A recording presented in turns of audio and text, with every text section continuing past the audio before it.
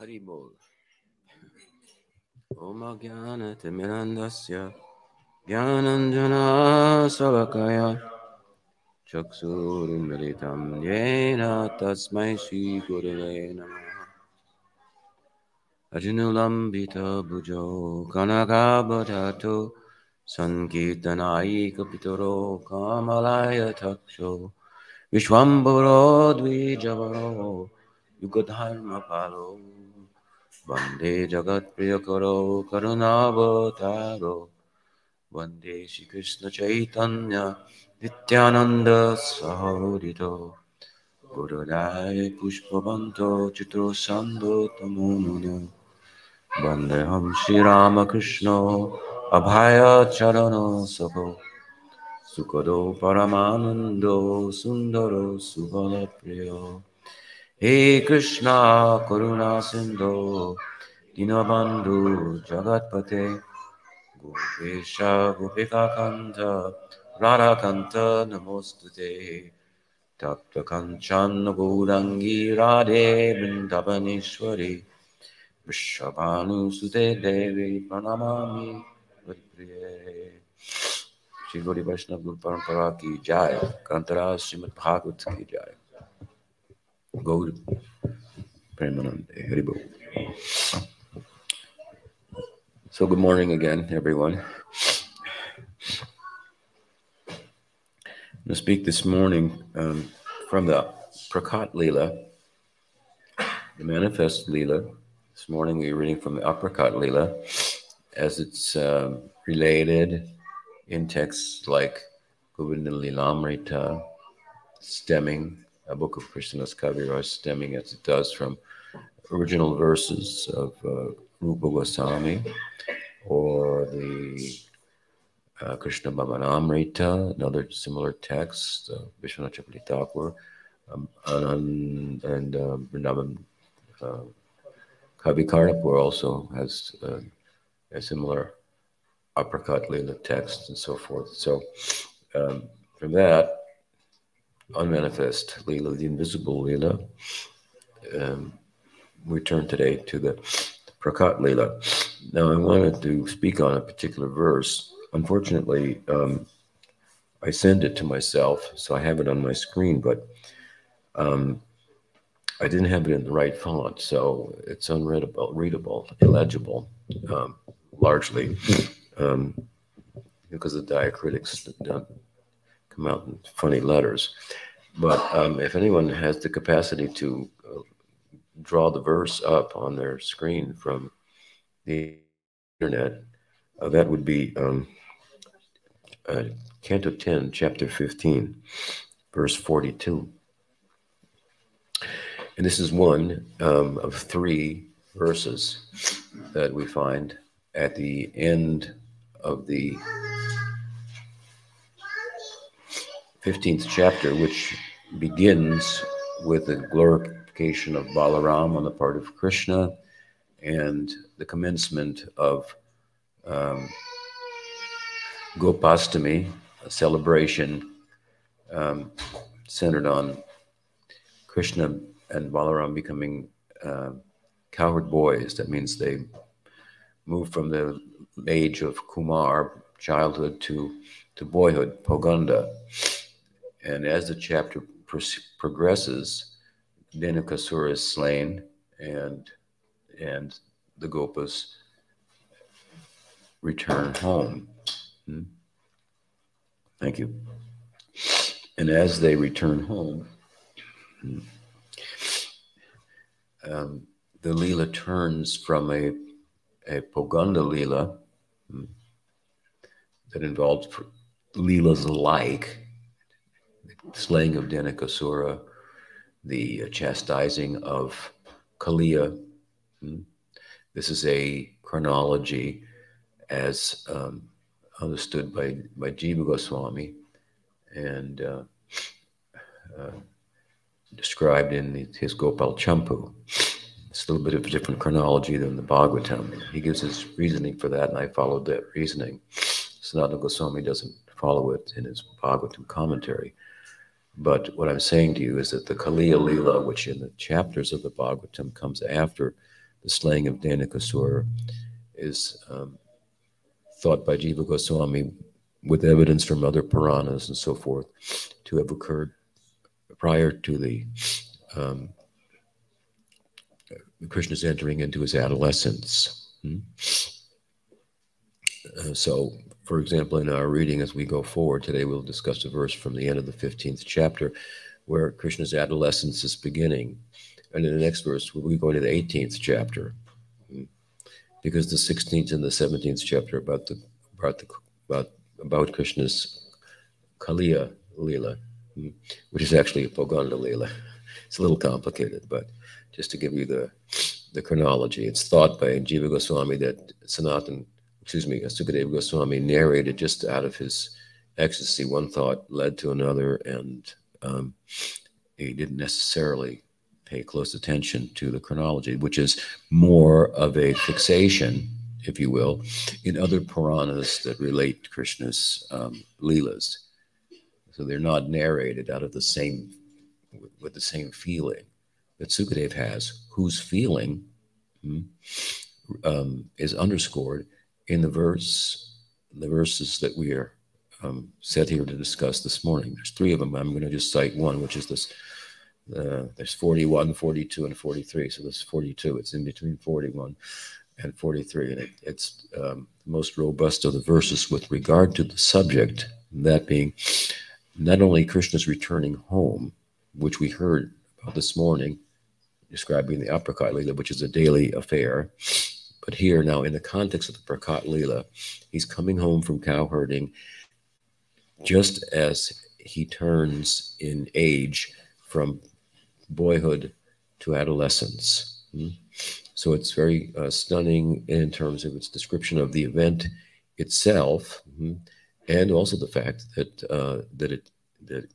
just the returning, but also the fact that he's turning into an adolescent, and so is everybody else. I mean, all his friends, and on the other end, receiving end of their return, so too are the young gopis. A very head spinning time, and all of you have had experience of that.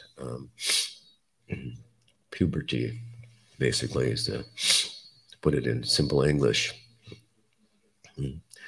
So, excuse me.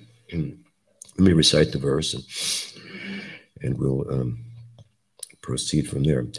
Tam gojaras churita kuntala bada barha vanya prasuna ruchirekshana charuhasam venam kwanantam anugar upagita kirtim gopyo didrikshita drisho Vyagaman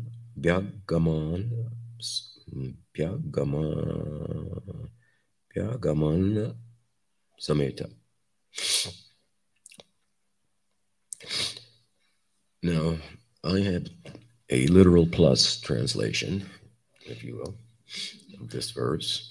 It tells us what it says and all that it means to say, and the kind of thoughts that it inspires in someone like myself who reads the verse, and of course we want the kind of feelings that we find, for example, in commentaries from great acharyas as to the meaning of the verse, which sometimes seems to transcend, if you will, even the grammar. Now, our acharyas are bent often or fixed on trying to demonstrate their feelings correspond with the grammar, but it's not always the case.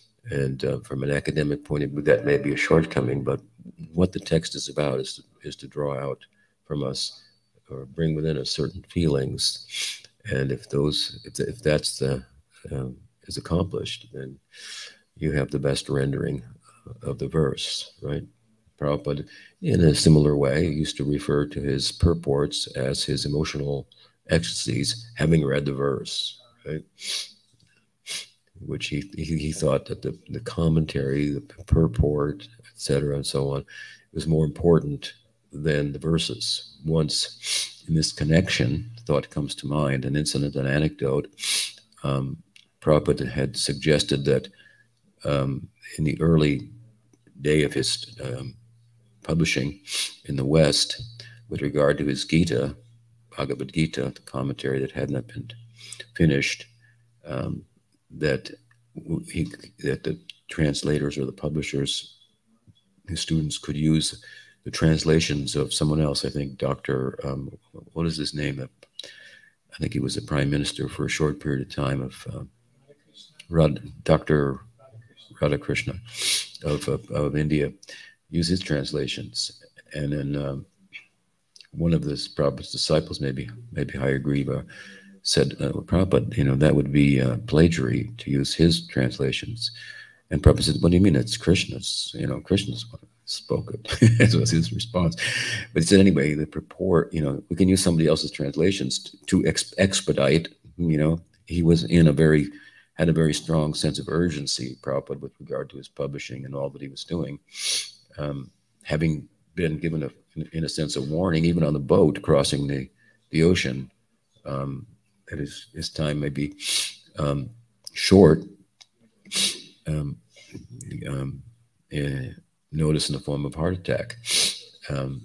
So he was really very much driven by a sense of urgency to fulfill the ambitions expected of him, as he thought, of Bhaktisiddhanta Saraswati Thakur, and to just give people the blessing of learning about Krishna, which very innocently he thought was just like, Krishna is so beautiful and charming, and there's just nobody that compares to him in his kind of spiritual naivety and purity and innocence.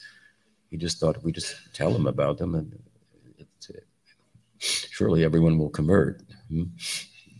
That's how he actually felt. He was surprised when they didn't sometimes. So he said his reports were the more important part of the text. So anyway, I'll read the translation here. Having heard the enchanting Mega Malarag of the Priyasaki Vamsuli, so dear to his coward friends, who danced and sang in the kirtan of Hari Lila, the young gopis rushed in unison to the front of the crowd with unblinking eyes, longing for Shyam Sundar's darshan, peacock plume crowning the curls of his hair, adorned with wild flowers and decorated with goraja, the dust of the cows raised by the hooves, of his dancing cows. His glance of prem in pur varag charmed the young girls, as did his beatific smile. So this, again, is Krishna now returning from the forest at the closure of his Poganda Lila. The sun is setting on his boyhood Leelas, and the sun is dawning on his adolescent Leelas. Rupa Goswami terms this sandhyam, this connection, this meeting, this in-between boyhood and child as Vayusandhi. That's what's being described in these three verses. I'm just going to read the one that I've just read to you. So that's the very dawning, the very beginning of his adolescence. It has different stages that it develops through. More manifest, and full, and there are Sanskrit words for it, but I won't burden you with those, and I don't remember them. So here, the setting again is that Krishna's returning, and in the context of the Bhagavatam, Again, this is the Prakat-Lila. So what we read this morning, happening every day. This is happening not just for the first time. The Krishna's youth is unfolding. We should say a word about these ages. The Kumar, Poganda, and Kishore. So childhood, boyhood, and youth. That's, prior to this, in the Prakat-Lila, his Kishore has not yet manifest. It's eternal, but it has not yet manifest. There's a question, or it's just beginning to manifest. There's a question as to the nature of the Prakat-Lila with regard to these ages. In other words, we see in the Prakat-Lila that his childhood manifests, and then it's replaced, if you will, by his boyhood, and so on by his adolescence, in time, so to speak. But we're told they're all eternal at the same time. The example is often given of the sun, which is always 12 o'clock somewhere. It's only 12 o'clock for a minute or a second, whatever, where you're standing, but it's 12 o'clock somewhere else. Something like that. Some way to help us understand the nature of eternal Leelas of Krishna. It's a very complex subject, and I've mentioned this before recently. The nature of eternity and transcendence is peculiar, as understood in Gaudiya Vaishnavism. There, the prema is full, but it's always expanding. There are new Leelas, even though they're all eternal. Don't ask for more of an explanation than can fit between your ears, and that it's good that there is more to life than what reason demands. So it's a transrational reality. Eternal is just a word. It's a term we've come up with in the material world to. You can find it in the dictionary. I've experienced it. How you can explain it, I really don't know how you will explain it. But in the effort, it falls short, I think. And with regard to Gaudiya Vaishnava, it's particularly a dynamic form of eternity compared to, let's say, something like the eternity, as we may think of it, of Brahman, a kind of a static, ongoing, no passing of time. Here there is an apparent passing of time, and every Leela is eternal, and there are new Leelas at the same time.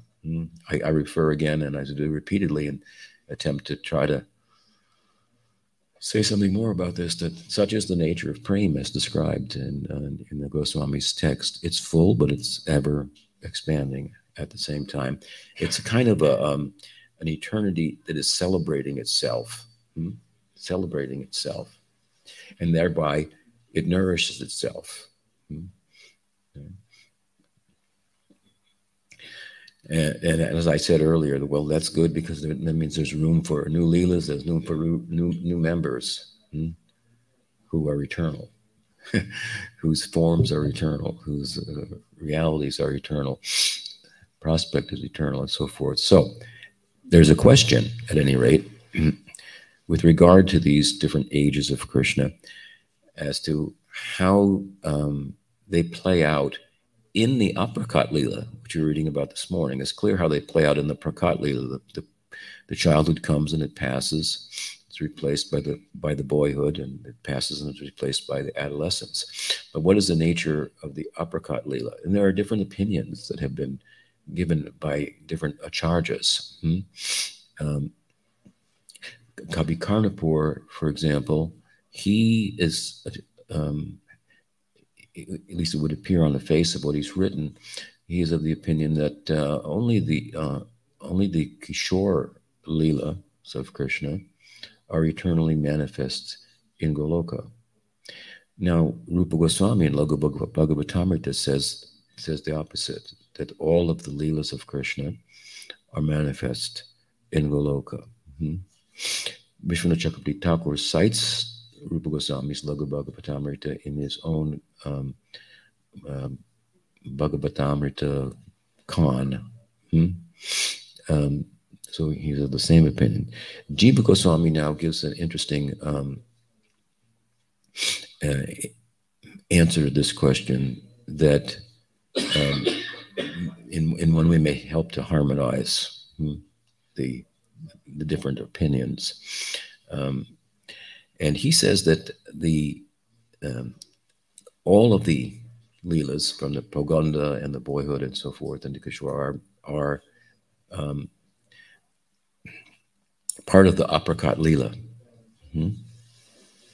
But he says they're a part of the apricot Leela in the form of what's called mantramayi upasana. That means that there's a way of meditating on the Leelas through the employing of a mantra. So a mantra describes a certain Leela of Krishna, like the killing of Kamsa, and how he's victorious, how he's very beautiful, and how he didn't really kill him anyway. But you know, Kamsa just passed out of fear, something like which he was preoccupied with for so long anyway, unjustifiably, because after all, Krishna's his relative. What is he, like a nephew or something like that? Uncle Kamsa, bad as he is, Krishna wouldn't kill his uncle. So there are beautiful descriptions like this, or other Leelas of Krishna's birth, for example. Because we hear, that's another example, there are no demons in the spiritual world. It's a similar idea. You have to understand the Prakat Leela that we are discussing today, the manifest Leela, is like a trailer of the movie of the Apricot Leela. So it's a sampling of that, right? So you think, well, whatever is in the trailer is in the movie itself, right? The bhavas are the same. That's in one sense that they're there. But what Jiva Goswami is saying is that if you take a mantra and you engage in mantramayi upasana, so on a fixed pastime rather than a moving pastime, something like that, just a fixed picture. Like if you took one frame of the movie and isolated it and just turned that into a photo and gazed upon it, something like this. So he's saying there are such mantras describing a frame in the picture of Krishna Lila, and they may not be manifest, but they're eternal. So they're apricot, and they can be contacted and experienced, if you will, through mantramayi upasana. And that way he says they are in the apricot, but he says the foundation out of which all of the Leelas move in the apricot is Krishna's Kishore, his adolescence. So he says it in different, maybe he tried to harmonize different opinions there. Another way, of course, to look at it is that they may be all manifest relative to one's own sadhana and aspiration. So that means to say that there are many different prakashas or windows simultaneously playing, like on the long distance airplanes. I'll give this example. You get this screen there and they've got all these movies and you could watch any one of them. They're all going on. You could be watching one and somebody else watching another one and on next to you and so on and so forth. So they're all playing at the same time, but not everybody experiences them. So Kavi Karnapur will report on his own internal experience and meditation and so forth, and Sanatana Goswami on his. And it's another way of looking at it. But here we're in the, again, back to the Prakat Leela, and Krishna's actually turning into a Kishore. He's returning where the verse falls in the Bhagavatam again, from the slaying of Dhenukasura. And so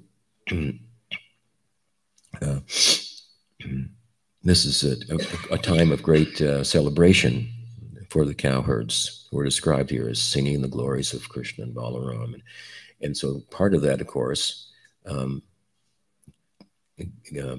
given the scene aside from Krishna's adolescence, is they're particularly exuberant in celebrating the slaying of Dhenukasura on the part of Balaram.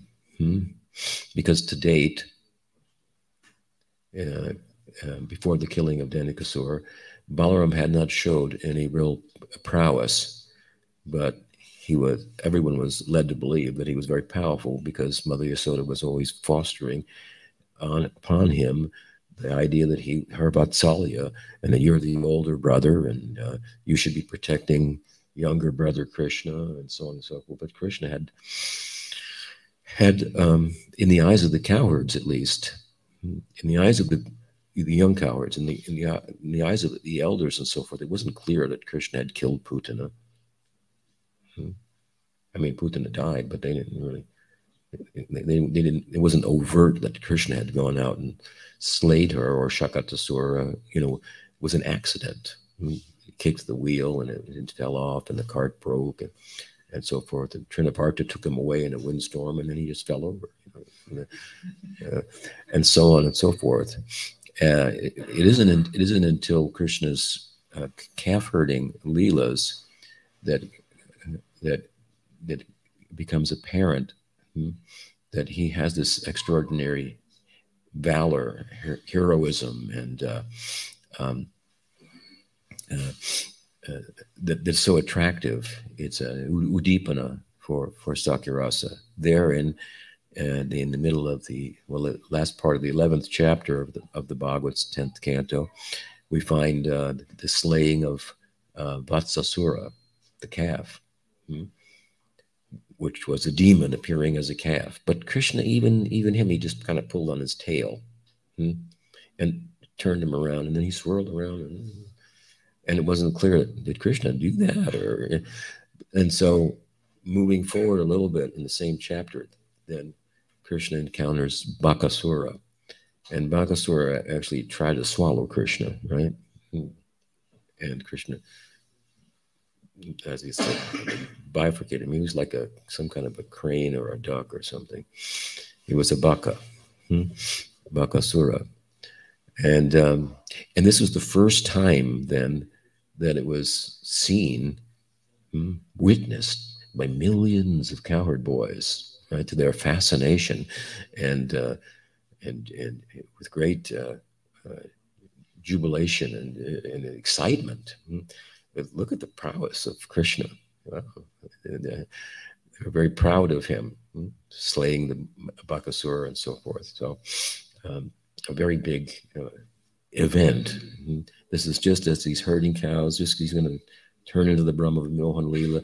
He'll enter the mouth of Aghasura and so forth. So these things occurred. By this time, the point is, the cowards had seen, in no uncertain terms, the prowess of Krishna. And meanwhile, Balaram is being, heralded as the protector of Krishna and so forth. So they egged him on in the Kishora-Lila to free the fruits of the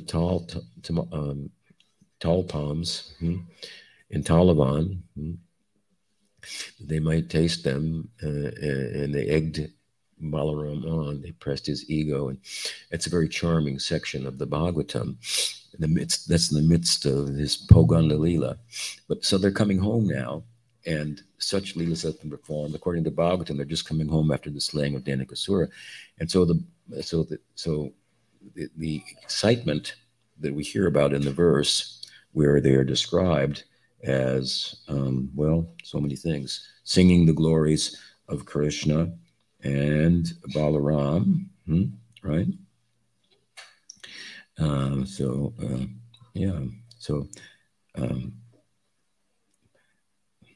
His Anugai, was it? Anugai Upagita Kirtim, right?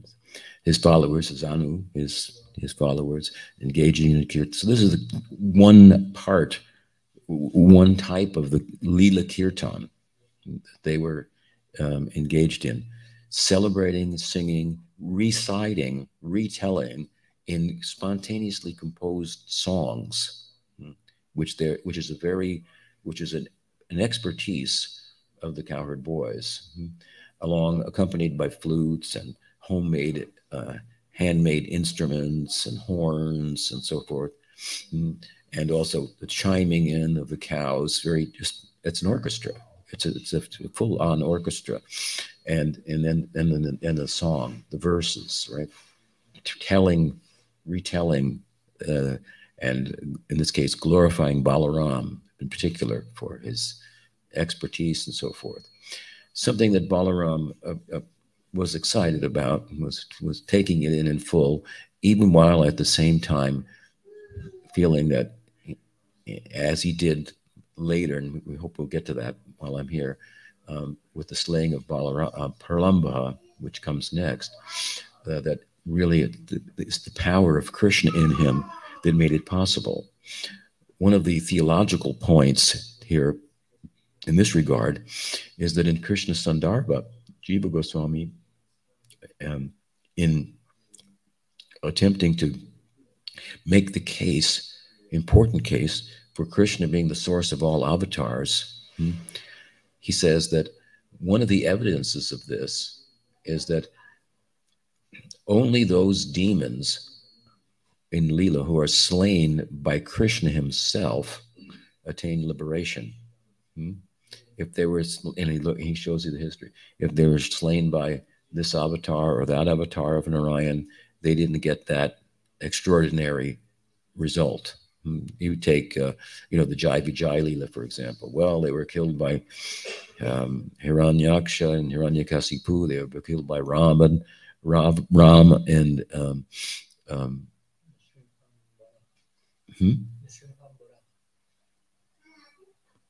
oh, Hiranyakasipu, yeah. Well, they were right. By Varaha and Singha.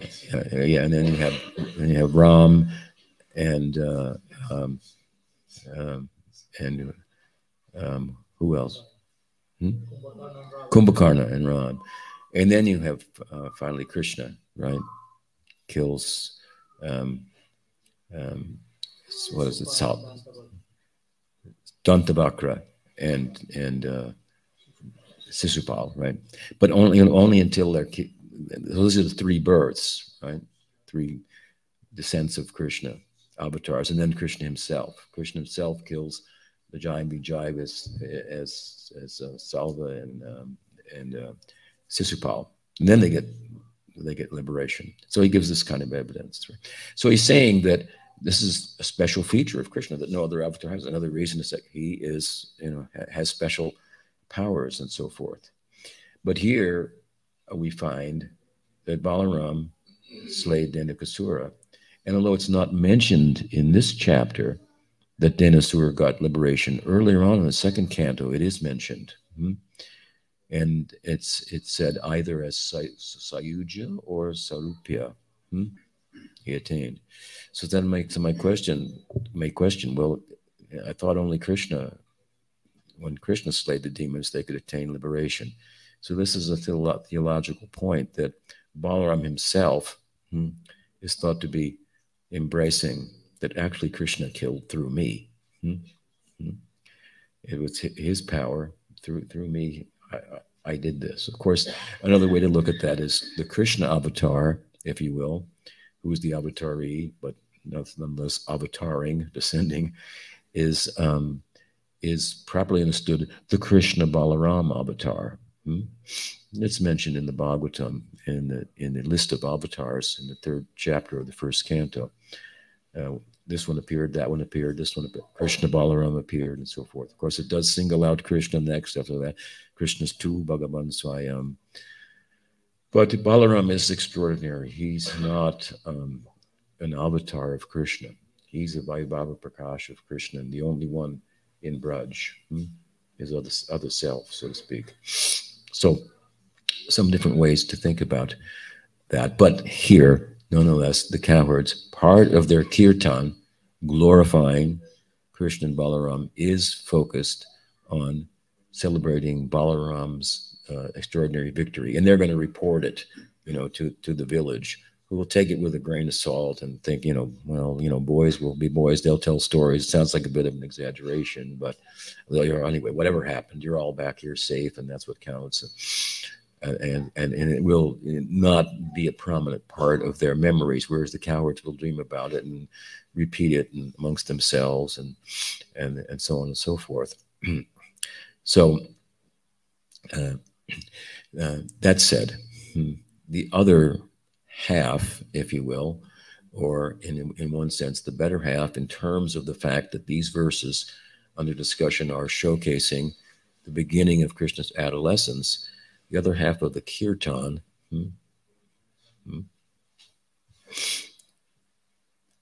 which is in the front of the assembly, as Balaram and his group move to the back of the assembly.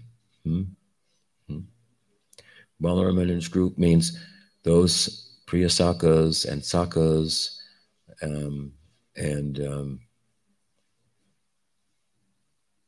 what do we have? There's 4 types. Okay. Suhrit Sakas. Yeah, Suhrit Sakas, Priya Sakas, and Sakas. They're not particularly involved in Krishna's romantic life. Extraordinary Priya Sakas, like the what is he called in aesthetic language? Sridham. He's the most like Krishna, a hero. Yeah, Pitamarta, special type of hero. He knows about Krishna's romantic life. There's evidence for this, but he doesn't directly participate. There's some indirect participation that's mentioned by Rupa Goswami, but typically these 3 types of cowherds, the Sakas, the Priya Sakas, and the Suhrit Sakas, they are not involved in their romantic life. So they are the ones, their kirtan is moving to the background and celebrating and surrounding Balaram. And in the front, Krishna's coming to the forefront, and his Narmasakas are singing and chanting about his glories in particular, and in a language that has deep implications with regard to his budding adolescence and what's called Purvarag, the Purvarag that's taking place here. Purvarag is a type of love and separation. There are 4 types of love and separation. Purvarag is the beginning, and it's a scenario in which young adolescents just entering into puberty have fallen in love with one another, and they're feeling that, experiencing that, but have not been able to express it to one another and get it confirmed and so forth. It's a very tender period, full of some enthusiasm checked by timidity at the same time. Strange combination. And as a result, there's a union, because Purvarag involves a union of dreaming about, for example, on the part of the gopis, Krishna, or Krishna dreaming about the gopis and falling in love with them in a dream, and then waking up finding that they're not there, and then looking for them the next day, which was the one I saw in my dream. Subal, can you point her out? And she charmed me so much. Or seeing or hearing about him, hearing about the object of their love, seeing him at a distance, seeing him close, hearing his flute, hearing the cowherds, in this instance, singing about him. These are causes of Purvarag. Here, the causes are, well, precisely this: the cowherd boys are singing. They're hearing his flute. And so the gopis, as Krishna's moved to the front of the group, the gopis are also moving to the front of the group. And the group, as we heard this morning, for example, the Apricot Lila, the same in the Apricot Lila, it's pretty big, is that everybody in Braj has come to the gate, and there they wait for Krishna's return. The signs of his return are, again, like we heard this morning, similar. What? The cloud of dust kicked up by the hooves of the cows that decorates Krishna's body and really blocks out the sun, who's embarrassed at this time because Krishna Surya Sama. What is it? Krishna Surya Sama Mayandaka. Wherever there is Krishna, the son of Krishna, there can never be any darkness, right? So the sun lets the cow dust block it out, give deference to the brilliance of Krishna himself. The sun is setting at the time. And so this is one thing, the cow dust, right? And then the sound of Krishna's flute. Here we described the flute in terms of the melody that's typically, or the raga that is played at this time, as per the evidence of Brihad Bhagavatamrita, which we heard this morning, the testimony of Sarupa Gopakumar. He heard this Mega Mahalara raga. Mega means cloud. So this is a type of raga in Indian music that is, if it's properly performed, how you say, yeah, and very typically with the flute, let's say, then it will cause the mega, the clouds, to rain. So this is some science of sound that has not yet been fully developed. I've heard there's some seeding of clouds that they do in some places to try to bring rain and so forth, but it would be very useful going forward. Could be a shortage of rain. So anyway, it's a very beautiful and enchanting melody, and Krishna is typically playing it at this time on his flute, and it's causing then the trees and the plants on the one side, who are trying to keep him in the forest, to ooze sap and pollen and so on and so forth. The river Jamuna to reverse, or rather than flowing, to stand still. And on the other side, in the village, it's causing the elderly gopis breasts to flow with milk, everyone's eyes filled with tears of love and so forth. As Krishna himself kind of like flows into the village. And here we have described not only in the context of the verse the raga, but the particular flute.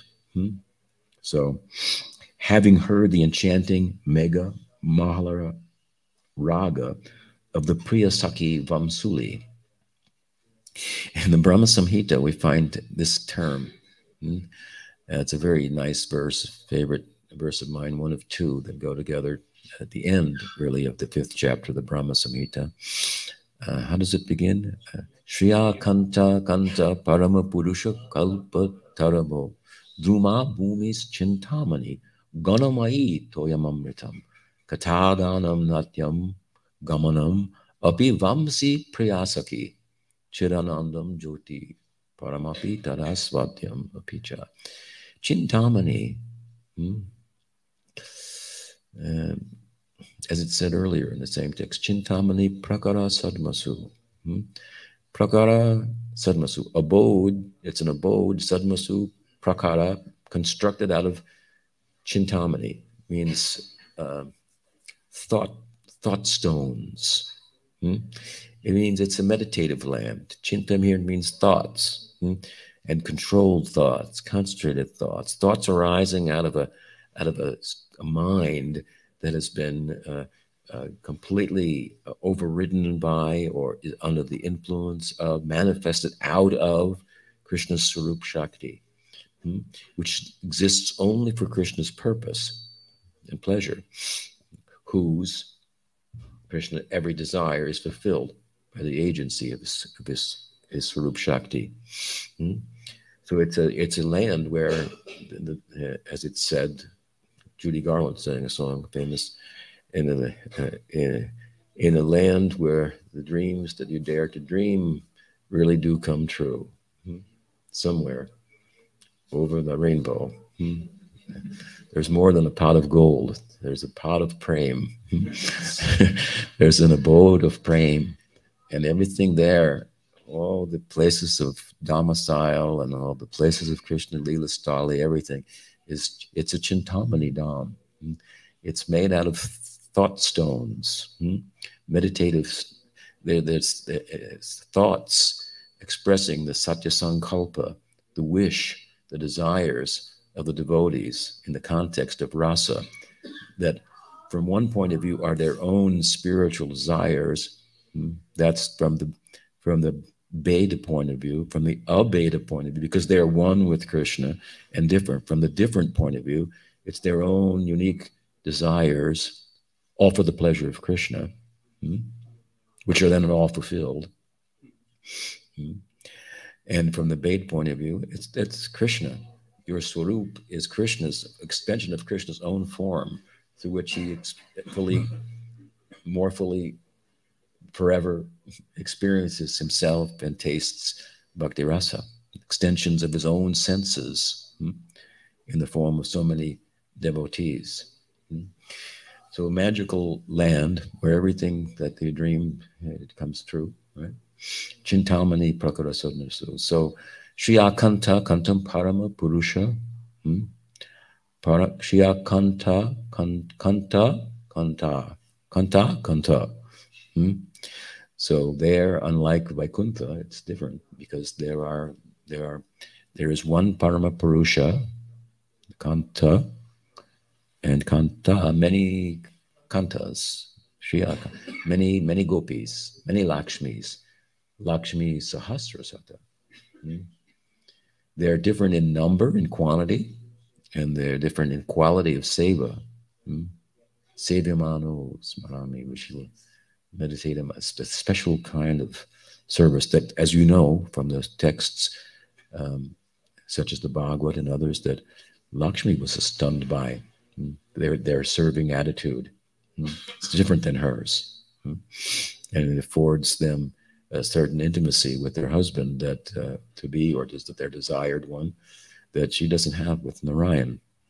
She has a transcendental jealousy of that manifests just for the sake of demonstrating to us how extraordinary it is, which is further emphasized by the fact that her desire for it and effort for it was in vain.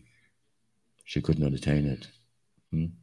Krishna said to have met her in the Braj, eating roots and things that have fallen from the trees. This is the royal Lakshmi. You can imagine what her diet is in Vaikuntha. There's no problem for digestion there, by the way. You can have all the ghee that you like and sugar and so forth. And she's eating very, very austerely and wearing a white cloth. And so Krishna comes upon her. What are you doing here? She says, oh, I'm here. I want to enter into the rasa dance and experience like these gopis do it. And Krishna said, oh, you can't do it like that. That's not how to get here. You can't fast your way in here or just perform austerities. Well, how do I get in? He said, it's so easy. Here you've been going through all this effort. It's very easy. What do I have to do? Krishna said, well, it's simple. You have to give up your husband. He's talking to Lakshmi, who's, the very emblem of chastity that household wives are supposed to, see as like the example. Chastity to the husband. Of course, Narayan is chaste to her too, but you have to give up your husband. And she's like, she can't swallow, hearing that. And then he said, and then after that, you have to marry a gopa. And then you have to give him up. And then she said, I'm out of here. Like, this is not for me. This goes against my sthayi bhav. I thought I could fit this within my sthayi bhav, and that Goloka was a partial manifestation of Vaikuntha, but I see it's a different place altogether. It's a Maha Vaikuntha, where these possibilities exist for those who are fortunate to have that kind of sentiment and have pursued it in sadhana systematically, by which it can be attained. So a special place, Sri Akanta Kanta Parama Purusha Kalpatarva Druma Bhumis Chintamani. Druma Bhumi. It's Kalpatra. It's Chintamani. Druma Bhumi. It's a There are trees there, and they are, the druma there are kalpa druma, kalpa vriksha. The trees are wish fulfilling, and the walking is talking, the walking is dancing, I should say, the talking is singing, and so on and so forth. And relative to the point here, the dear friend of everyone is the Priyasaki, Vamsi Priyasaki, is the flute. Now, flutes are common in Braj. All the cowherd boys have a flute, but Krishna is very, very expert at playing the flute. No one can compare to him in his flute playing. And his flute playing is, he has different kinds of flutes for different occasions and so forth. But the one that is most dear to the cowherd boys is the Vamsuli. He has 3 types of Vamsis, and they're differentiated by their length and the number of holes. So the longest one is called the Vamsuli. It's also called the Anandini, because it gives so much pleasure. And it can be heard at the longest distance. So it's the dearest friend of everyone, especially the friend of the cowherd boys, but of everyone, because they know then where Krishna is when he plays his flute. They can identify where he is.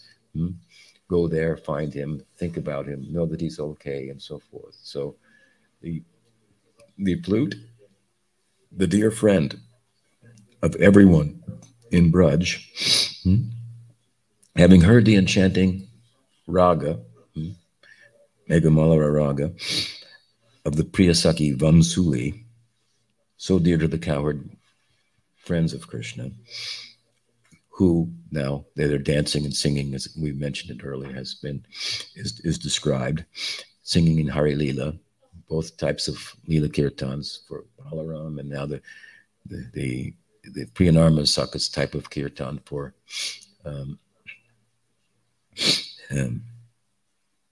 hinting about, speaking about, and augmenting Krishna's adolescence and romantic life in a language that he can understand, gopis can understand, others can't fully understand, but they move to a little bit of a different beat, if you will. So in the midst of this, on the other side, the young gopis rushed in unison to the front of the crowd, with unblinking eyes, longing for the darshan of Shyam Sundar, who's then described in the later part of the verse. So here it's significant that they are said to have come in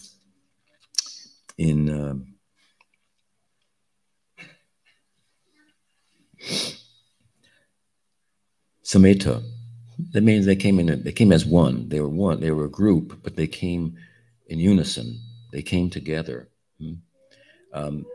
This is, of course, as an awkward time, puberty. It's purvarag, right? There he is. I feel this way. My friend feels this way. My other Saki feels this way, and so on and so forth. But at the same time, this is something that we're newly experiencing, and we also we want to express it, but we have to hide it at the same time.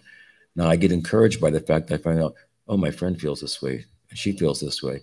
And so then we join hands together and get strength from one another for knowing that I'm not alone in this. This is awkward, difficult, exciting, it's somewhat intimidating, and I can't let anybody else know, but you know, and you feel the same way. So there's a union that's formed here, a likeness. What is the term for sadhusanga? Swajatiya. Sadhusanga should be snigdasya swajatiya, affectionate and of like-mindedness. Like-mindedness, right? So they're finding, oh, they're all feeling the same way. There's strength in this, and they're driven, they're driven by their eyes. Now it's mentioned here to have the darshan of Krishna. Their eyes are like jealous of the ears that have experienced the sound of the flute, the hearing of Krishna's glories chanted by the cowherd boys and so forth. And the scene, now the scene itself is coming. They heard that first, right? And that's drawing them to the front. And they've gone to the front of the whole crowd. Now, what could be more obvious? I mean, they're trying to, the same time camouflage or hide their love in front of elders and so forth, but they've gone right to the front of the whole scene, and they're staring with unblinking eyes, wide as anything, at this scene in front of them. And Krishna's, of course, reciprocating, glancing back at them, and in the exchange of glances, and they're exchanging feelings and getting the recognition. I feel about you as you feel about me. We can't really say much about it, but some union of sorts in the context of the separation, Purvarag. So their eyes are emphasized here, unblinking eyes, trying to catch up with what the ears have already experienced. The eyes kind of take over from their minds and bring them to the front, where they can get the whole vision and they don't have to look from behind anybody else. Now, you'd think that might be a problem because, wait a minute, who are these girls going to the front like this? Well, why are you so eager? But nobody has time to think like that, because their eyes are all on Krishna from their own vantage point, of their own prem, of their own bhav, of their own rasa. All eyes are entirely on Ram and Krishna. And again, relative to the bhav, so that there's a natural cover that takes place for the gopis to provide them the opportunity to get to the front and have this exchange, kind of invisible exchange with him in Purvarag. Then what they're seeing, besides what they've heard, the singing of the cowherd boys, what they've seen in terms of the cowherd dust at a distance, what they're hearing in terms of the flute and so forth. And now, as he comes closer, what they're seeing in terms of him in person, the darshan of Shyam Sundar. Peacock plume, crowning the curls of his hair, he's adorned with wild flowers from the forest, decorated with, he himself is decorated with the dust raised by the hooves of the cows. And his glance of prem in Purvarag, all this charmed the girls, as did, the verse says, his charuhasam. It means his charming smile. Here is a smile which his teeth are not showing. It's like, I can't stop from smiling, but I can't show the whole thing here. And it's timid, but it's a body language, if you will, by which the gopis can understand, oh, what message I'm sending through my eyes and facial expressions and body language. This charuhasam is here, he's responding in kind. This is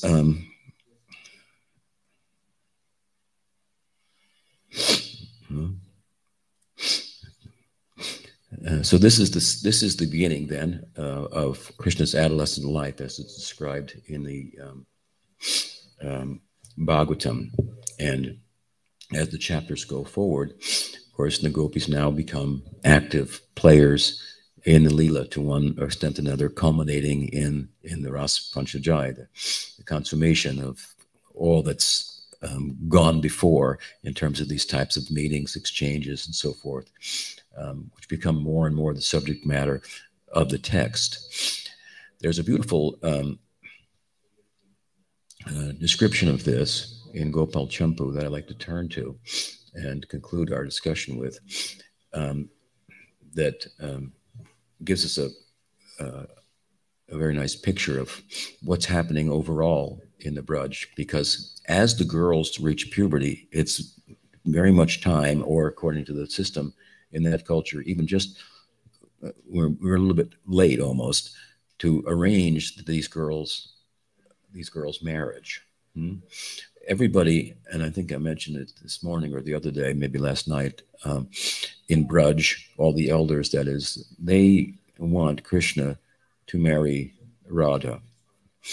and all the gopis for that matter. Every father and every mother thinks, well, Krishna is the best candidate for my daughter. So they're all for that. But the nature of the romantic life of Radha and Krishna, of course, is parakiya. And according to Krishna's astrological chart, which was done by Purnamasi and discussed with Gargacharya, Krishna, I think I said last night, had a date with Dharma. So he couldn't date Radha. He had a date with Dharma. He's going to have to leave. He's going to slay Kamsa, establish a place in Dwarka, become a world-known prince, speaker of the famous Bhagavad Gita, and so on and so forth. And village life is in the dust and in the past. This was a childhood thing, a childhood infatuation, and it doesn't have any practical support to it. The stars are not aligned to for this to be a happy marriage. And of course, Parakiya is not in the stars either. That's off the map. Well, I guess it's there, hidden, but at any rate, Purnamasi becomes aware of this and shares the discussion with Gargacharya, and then the elders need to be informed of the situation, to their dismay. And gradually, the reason that the betrothing of the girls to others is delayed and comes to the point where this Purvaraga has already occurred, the Vayusandhi has come, they're already entered the puberty. It would have been arranged earlier.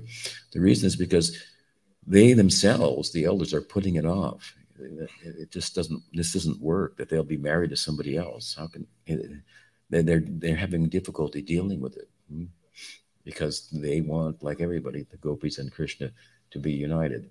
But given the nature of the Prakat Lila, Swarup Shakti is orchestrating, they have to acquiesce ultimately, and their reluctance is given into, and the practical side, the elders with common sense and reason and so forth, not to be swayed just by emotion, with concern for their daughter's well-being. Can't marry some guy that's going to go away and never return, it would seem. Why would he return to a village in coward life when he becomes a prince? The whole world, right? Celebrated him and Balaram both. Well, such is our fate. So reluctantly, they make arrangement for Krishna to marry others. Now, I want to make a point here that's worth mentioning as an aside. Sometimes it's said by those who have some feeling for Madhurya Rasa that during the Brahma Vimohan Lila, Krishna manifested himself as all the cowherd boys, right? That Brahma thought he had stolen. Right? And therefore, at that time, all the cowherd girls were betrothed to the cowherd boys who were actually Krishna. But that's not a good idea. There are problems from the point of view of Sakyarasa. Someone may say that from the Madhurya point of view, just to emphasize in his or her mind that Krishna's the wife, the husband of the gopis. They never married really anyone else, right? But we had to look a little deeper and consider that if you want to be a gopa, you don't want to be married. And you certainly don't want to marry a gopi and then hold her back, right, from entering the prakat, the Rasa Lila. No, that doesn't work like that. So these young boys are eternally so. They're not married. They're not brahmacharis. I don't know what they want to call them. They're Krishna's a brahmachari, right? In quotations, as it's mentioned in Gopal Tapani Upanishad. The gopis are going, Krishna's the brahmachari, scratching their heads. They need the advice of, what is his name? Durvas, to straighten the whole thing out, to make sense out of it all, right? He's wearing saffron all the time, Krishna, different shades of saffron. That is his typical color of dress, and with that in mind, right? So anyway, they're not married, but and for that matter, the teaching is very clear by the founding acharyas in their commentaries that they're kind of imaginary husbands. They're kind of above of it. Radha's husband is a manifestation of Krishna himself. What is his name? Abhimanyu. Yeah. So some arrangement is made, and now the gopis have been informed about this. And so, as Jiva Goswami describes in a unique chapter of his own composition, his Gopal Champu basically is a reiteration of the Prakat-Lila as it's described in the Bhagavatam. But he has a couple of chapters that are unique and then not found in the Bhagavatam. This is one of them we're turning our attention to as it applies to pertains to the discussion.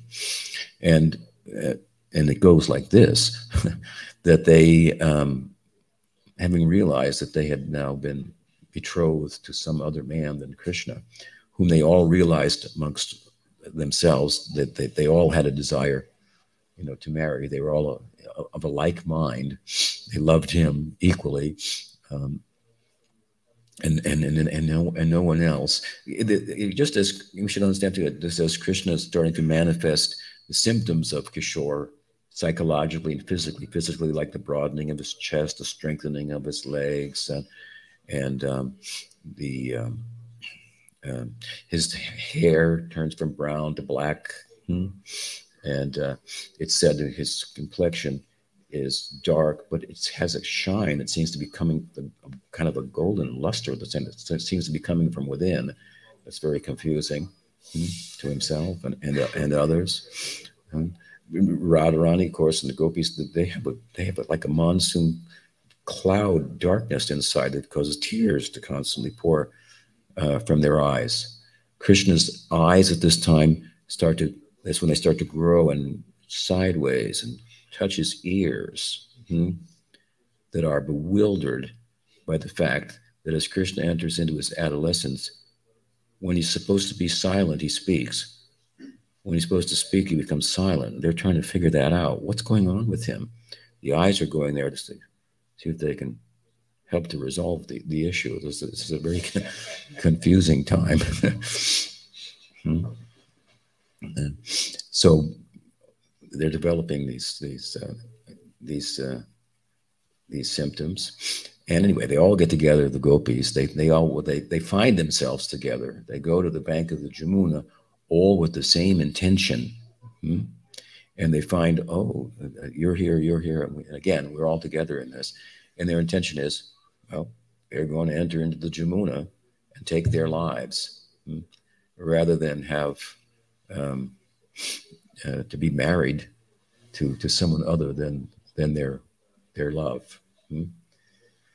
This, of course, is what Krishna says is the best kind of marriage. It's called the Gandharva marriage. It's based on infatuation.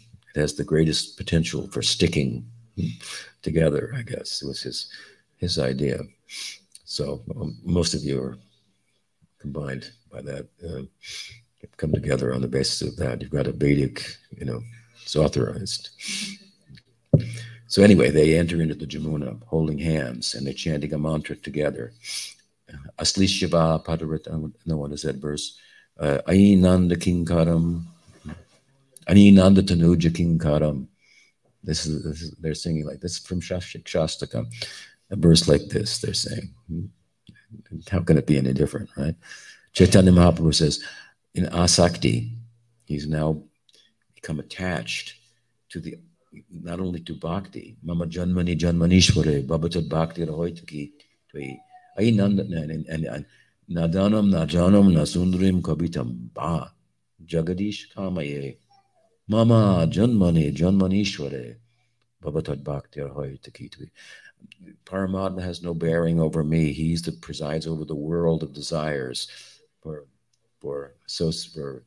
emotional companionship, for wealth, for learning. Nadanam, Najanam, Nasundarim, Kabitam Ba. None of these things interest me. But now the Lord of my life, Krishna himself, has taken the place of the Paramatma in my heart, and I don't even care for becoming free from birth and death, the cycle of birth and samsara. That doesn't matter. I only want bhakti. There's ruchi. From there, he becomes attached to bhakti and now to the object of bhakti, which pertains to the specifics of his own ruchi, own taste. Krishna's taking a certain form now relative to his ruchi.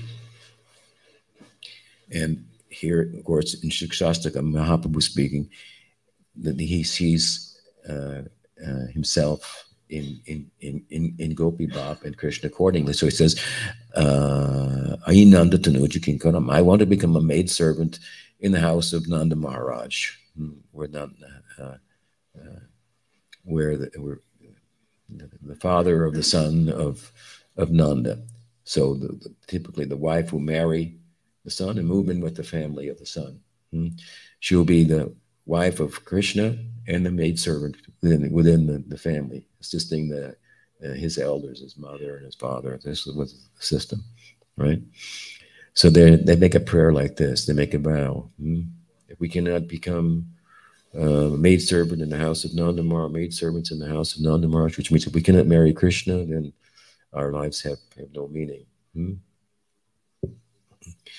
Radharani is also a little embarrassed. She's thinking, my parents, they're so virtuous. They're so dharmic. And here I am. Look at my pitiable condition. It's such, and I can't stop it or control it, that I will ruin their reputation. By being a girl that follows her heart, that leads her away from Dharma. I want to marry him, even though I'm betrothed now to somebody else. I cannot listen to that arrangement. I cannot adhere to that arrangement. I'm driven by my heart to move in another way, and it will ruin the reputation of my parents. My life is ruined. It's a very pitiful condition, she thinks. What has God done to me? What have I done to deserve this? God, I was a pious girl too. And this evil fate has befallen me. So enter the river. What can I do? Rather than let that happen, of course, I won't let one thing happen.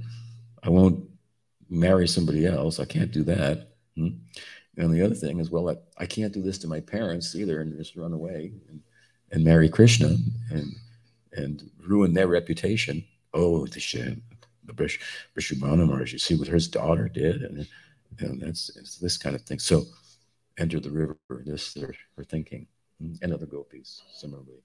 But from the sky a sound, an oracle comes and says, don't do that, and you will never have to marry anybody else. Don't worry about that.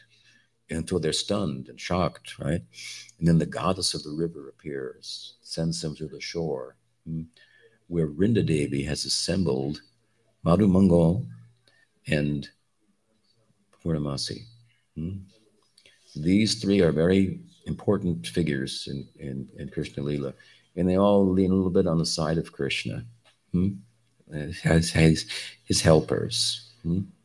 They love Krishna, they love Radha, but they're a little leaning on the side of Krishna. And of course, amongst them is this jolly fellow Madhu Mangal we've heard about, who's now appearing for the first time. Not the first time, he appears when Purnamasi herself appears in Vrindavan before Krishna is born and predicts the birth of Krishna. And the inhabitants, who have all been hoping that Nanda would have a son, find out from her that it's about to happen. So they celebrate and they give her a little kutir. They build a kutir for her and Madhu Mangal, her companion, maybe like grandson, right?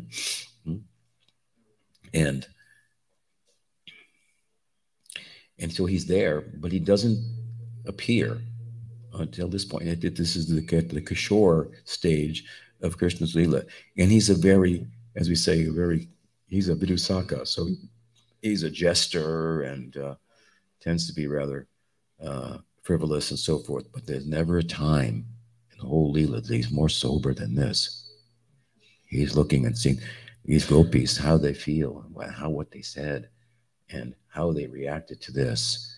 He's digesting all of this, and it's very overwhelming. When they come to the shore, anyway, the gopis, they're assured by Purnamasi, who gives a whole like Parakiya Tattva Shiksha to them, which goes completely over their heads. All this theological details of you're not really going to be married. You don't have to worry about that. Actually, it's a Swakiya, but it appears as Parakiya. From the point of Siddhanta, you're always married. You know, she goes on about this. Mata Mangal's kind of taking it in, you know. And Brinda Devi's, you know, but it's over the gopi's head. But the feeling behind Purnamasi's Siksha is just enough. And sometimes that will be just enough for us to, I don't know what Guru Maharaj is talking about, but I feel that he knows what he's talking about and he cares about me. And so I'm going with that. I have that experience hearing from others at times in my youth. So the feeling behind what she's saying. And so to get some assurance from the three, vocally from Purnamasi and Brinda Devi, and they're like seeing Mata Mangal for the first time, and he didn't say anything at the time, but he's there also to assure them. So with that assurance, they'll go forward and see how it plays out, right? Which is the whole Parakiya Leela. They never get found out, and so forth and so on. It all works out. Meanwhile, Purnamasi goes with Mata Mangal and Brinda Devi to find Krishna, to report to him, you know, what has happened, what's going on behind the scenes here. And they meet him meditating on a moonstone, sitting on a moonstone, meditating on how to attain Radha's hand, basically. And Purnamasi breaks his meditation by speaking in a way that reveals she knows what's on his mind in his meditation. She says, what will be hard for you to attain? Why will it be hard for you to attain your goal when you have attained people like us to assist you? And he opens his eyes, and there's the three of them magically. And so he feels, oh, I've got some help here in this, right? God has sent some help through my meditation. They've appeared out of my meditation. They're part of my chintamani, my thought, you know, process, which is true, right? And so Purnamasi reveals briefly what took place, but takes the opportunity now to take the hand of Krishna and put it in the hand of Mata Mangal and say, I give you Mata Mangal. He will assist you in this. And then they embrace and weep, Krishna and Mata Mangal. This is the meeting of these two friends, right? And Krishna, now Mata Mangal will move into the house of Krishna, become the pujari there, the fast friend of Krishna. Everybody comes to wake up Krishna, all the cowards in the morning, and Mata Mangal's there already with Krishna.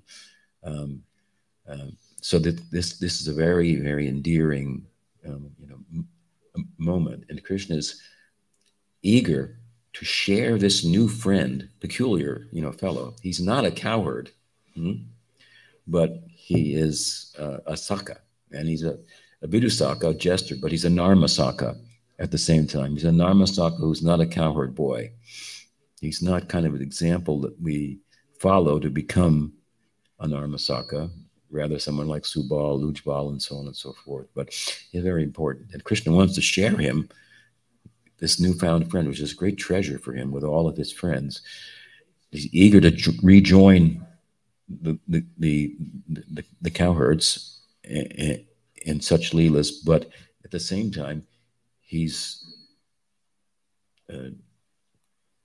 somewhat bewildered by what's just been described by Purnamasi, and he wants some details from Madhumangal. Well, what was she actually saying? And what was going on there at the river and so forth? So I've written a little something, and we'll read that and bring an end to our discussion this morning.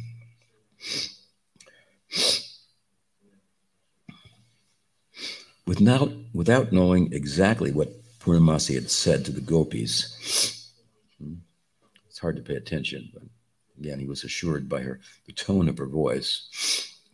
Krishna asked Madhu how the gopis responded to Purnamasi's siksha, whatever it was. Madhumangal said, they bowed their heads. Their breasts became moistened by their shower of tears, which in turn caused tamal trees to wither. Tamal tree is a dark tree that Krishna is compared to the tamal tree. So replied Madhumangal, as if to say that they had Krishna, whose complexion resembles a tamal tree, that had Krishna, whose complexion resembles a tamal tree, seen them, he would have withered. This is what he's saying. If you had seen them, you would have withered as they wept and wetted their breasts with their tears, their chests, their breasts. Krishna says, do you know what was on their mind as they entered the Jamuna? Yes, Madhumangal replied. How do you know? Krishna asked. They constantly looked at the tamal tree, which is a color similar to yours. Krishna replied, please say more about this. Madhumangal said, I know because of what the river goddess said. She lamented when the gopis entered the river and related their intentions to us afterwards. Radha entered the river saying, may Nanda and Yashoda be my in-laws. May Krishna be my husband. Shristi Radha Govinda ki jai. So, any question? Yes. No. Yeah, he was happy with that. And then they entered the forest and reunited with the friends. And as he walked away, of course, Madhumangal became his physical support also. What did Krishna say? He couldn't speak. He was overwhelmed in ecstasy and emotion at the thought of how they felt, given that he felt the same way about them. He needed Madhumangal's support, who lifted him up, held him as they went back and entered into the greater group of cowherd friends. Another question? Yes? Well, I was wondering, can you hear me? I can. Right. I never heard about the significance or like how God needs help from his friends. So I was wondering if you could talk a little bit more about the significance of that help. How does God need help from his friends? Yeah, how does God need help in general? With a little help from her friends. Well, I don't think that God needs much help from his friends. I'm not sure if God has any friends. But Krishna has friends, and Krishna needs their help. So that's an interesting theological point. And the point is that within the context of our spiritual perspective, Gaudiya Vaishnavism, there's an expression of divinity, Narayan, who is God. And he is worshipped how you would think God was worshipped. Like, oh my God. And there's some distance between the worshiper and God, the distance of reverence. There's the object of worship, there's the worshiper, and then there's the worship. So this is what the Greeks, I guess, refer to as agape, which is different than eros, or having a bromance, as they say, right? Those types of loving relationships was thought don't pertain to a relationship of divine love, right? Those are worldly types of love, brotherly loves, brothers and sisters, as we used to think when I was young, all the girls were sisters, and except the one you liked most, and the guys were brothers. It was the common terminology of the day, so those types of love, friendly love, romantic love, parental love, that pertains to the world, but not to divine love, which is of a different nature. It's like a love of service, worship, awe, reverence. And as I said, in such, there's a distance between the object of love, God, the devotee, the lover or the worshiper, and it's bridged to some extent by worship, which is kind of weird, you know. It's kind of like, I mean, when you love someone, you know how to do that, but then to offer things and chant mantras and so forth, it's a bit distant comparatively to the kind of worldly love that we experience. And so in our theology, there is a manifestation of divinity that is God, and he's worshipped like that in a spiritual world called Vaikuntha, which means beyond, without any anxiety, something like that.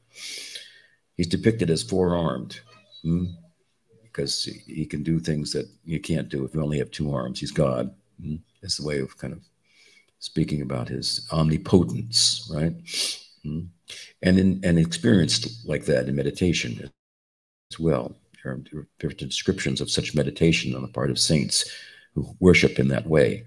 Now, that said, this type of love of God is transcended, in a sense, by the possibility of loving God intimately in the way that you might worship, or the way that you might love a friend, let's say. That's arguably a more intense kind of love, or a lover, or a child. People go to church on Sunday, but how they love their kids every day of the week, and then they're tending to them constantly, right? So it has more intensity. So the question is there the possibility of that kind of intensity of love for God? Is there that possibility? Does that exist? Friendship, let's take friendship, because you asked about friendship, and we're discussing it also here. So friendship is a very interesting type of love that, in effect, even in the worldly sense, has a semblance of divinity to it in comparison to erotic love or parental love, or love of a servant, student for the teacher, something like that. The reasoning behind this is something like, well, let's say romantic love or parental love are biologically mandated. It's not a free choice. Spirituality should be something that's not biologically mandated. It's independent. It's a free choice. I'm thinking the virtues of Sakya from an ordinary point of view, if you will. It's a free choice. And also in fraternal love, one is brutally honest. You tell it like it is, right? So that has a spiritual kind of quasi dimension to it. I'm going to, okay, your lover may have told you this, your kids might have told you, I'm going to tell you the facts, okay? Because I really care about you. This is what you did, and this is what it's like, and that's how do you have to make up for it, or whatnot. So there's certain elements to fraternal love in this world that, if we think about it deeply, more than the other types of love, it has a kind of a quasi spirituality to it. Another aspect. In romantic love, three's a crowd, right? Well, these days that could change.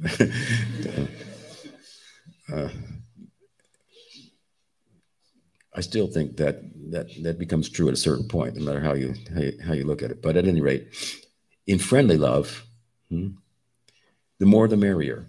The more you have friends, the more the friendly love increases. It's not the same in romantic love. In friendly love, also, or in romantic love, if romantic love is to endure, where in this world people fall in love, they get married, it has to turn into friendship, because the infatuation is only a phase of it. It turns into friendship, and we carry on. So for it to endure, it has to become friendly. In parental love also, for it to endure, as the children get older, the relationship with their parents has to become friendly. Right? In fact, yeah, also, you start to advise them sometimes, it's not so for parental love to endure, it has to turn into friendship. So there are some ways in which we can extol the virtues of friendship, and also see it as kind of cast it in a kind of a quasi-spiritual light, if you will. So given that fact, if we were just to look seriously at love and different types of love, then we might ask, well, is there any possibility for there to be divine love in friendship? Is it possible? And if it was, where would we turn to find out about it? And unequivocally, the answer is, well, you've got to turn east. You've got to look to India. You're not going to find that in the Abrahamic religions. That's not going to be possible there. In India, there are many faces of God. There's one God, ultimately, but he had many faces, and reciprocating with different types of love. So if we turn eastward, what will be the guiding star? That will be the light of the Bhagavad, which is a Purana, and speaks like a friend. Of course, it also speaks like a lover. It also speaks like a king, which just highlights its speciality and the reason for taking shelter of it as the guiding light for understanding about God.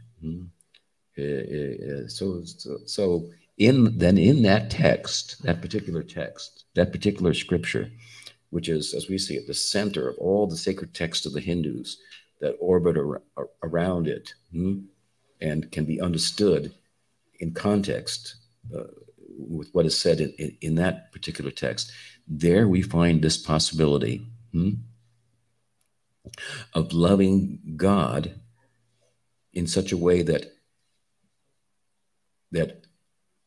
rather than there being an object of love and object of worship and the worshiper, the distance to which is bridged by worship, the distance between the object of worship and the worshiper is bridged by this intense love that is similar to worldly love. So there's no, in fraternal love of Krishna, for example, or in romantic love of Krishna, or in parental love of Krishna, Krishna is that form of divinity that affords that kind of intimacy, right? And so there's no worshiper and worship. There's the bridge is bridged. The two become one, right? So in order for the two to become one, not only does the devotee have to become divine in nature, right? But Krishna has to become human, like the devotee. They both have to meet on some common ground, right? So he who is everything has to become now the friend of his devotee. It's very extraordinary.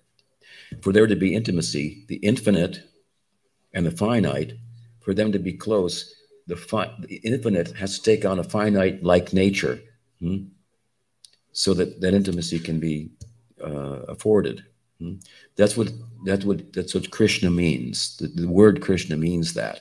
So God takes the shape that's not like God. That's why I say, I don't think God has any friends, but Krishna has friends. So I mean, he is God, but actually in the setting, he's not thought of as such. He's not as experienced directly as such. That's kind of like the background of it all. What's in the forefront is friendship. And because the friendship is truly real, he feels as just like his friends feel for him. This is a particular quality of Sakiras in particular, that just as exactly as Krishna's feeling, they're feeling. So if they have a need for a friend, then he has a need for them as friends also. Does that answer your question? Yeah, it's a very complex but interesting and charming theological perspective. And I've given you some good reasons to think of Krishna as a friend. This is also a sadhana. Sakyam Atmanivedanam. That's one of, think of Krishna as a friend. You can do that. You may say, I should think of him as God. You can think of him as a friend, and you'll become his friend. Yeah. Another question? Yes. So earlier in the lecture, you mentioned something. Unfortunately, I can't piece it together. So you said something about the gods of Goloka or the gods in Goloka. So I was just wondering. Do you? So I don't think you were referring to Krishna, but do you mean like the Yamuna Devi, or do you remember you mentioned something Yamuna about Devi? Yeah, you mentioned something about like the gods of Goloka. Well, I mentioned that Jamuna Devi, Jamuna manifested as a goddess and advised the gopis. But I think what you're asking about is that, are there gods in Goloka? You see, the setting of Goloka is human-like, right? It's called the Deva Lila, but it's human-like. And so there's a rising and setting of the sun, for example. We heard it this morning, Gopu Kumar said, and it was just like Mathura, and the sun was rising and setting, but it's different at the same time. So there are gods there. For it to be human-like, there have to be gods also, right?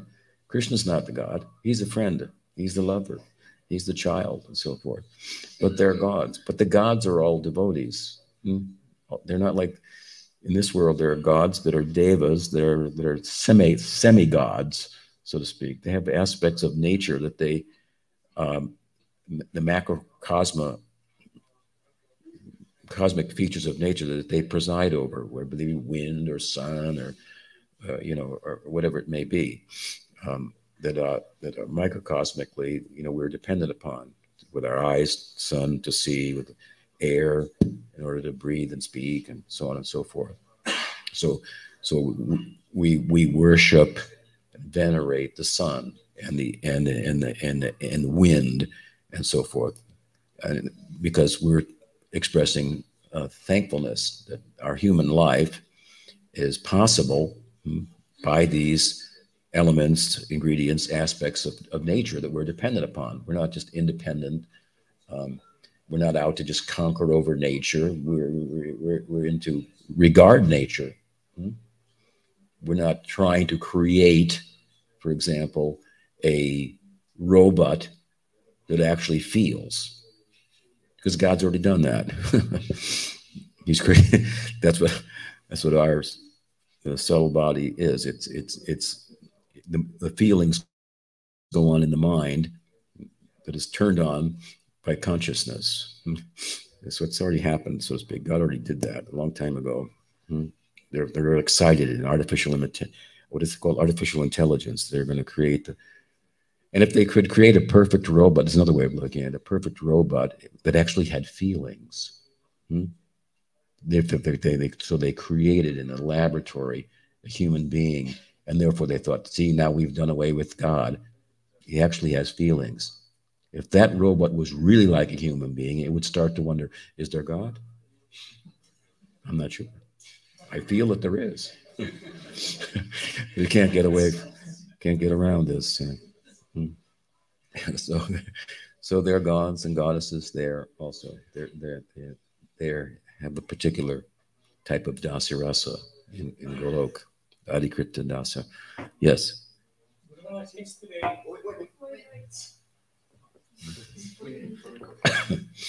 Guru Maharaj, yesterday in your reading in the morning of Aparahna-lila, Yes. When you turned to Vraja, you first described how the cows are coming towards Vrindavan and Krishna and Balarama are in the middle and the cowherd boys are around and they are chanting.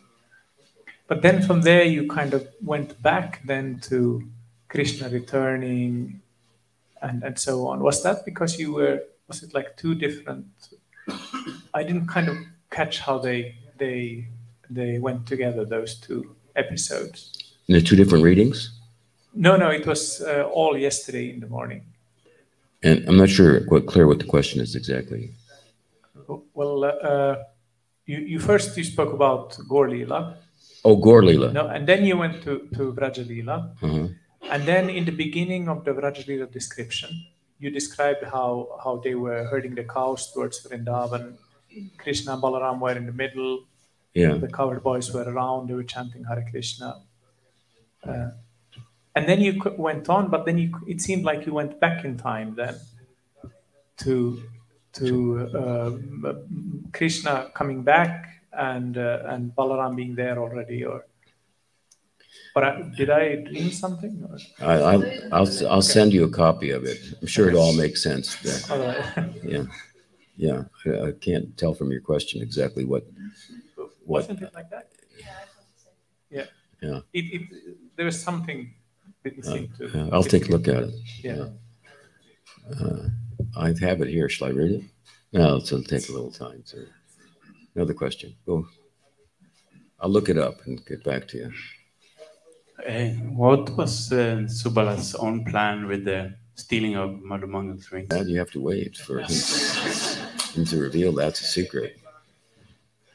All right, we spent a good amount of time together, and I'll try to come again in the evening at what time? 6? Is that the time of the lecture in the evening? 6 o'clock. And some devotees some of my students were going to see me at 11:30 this morning. Those who are scheduled to do that should come at 4 o'clock instead in the afternoon. All right? Pardon me? It's 10 to 12, so those who need your but the meeting is postponed. 4 o'clock. All right. Gaur Bhakta Vrinda ki jai. Gaur Premanand.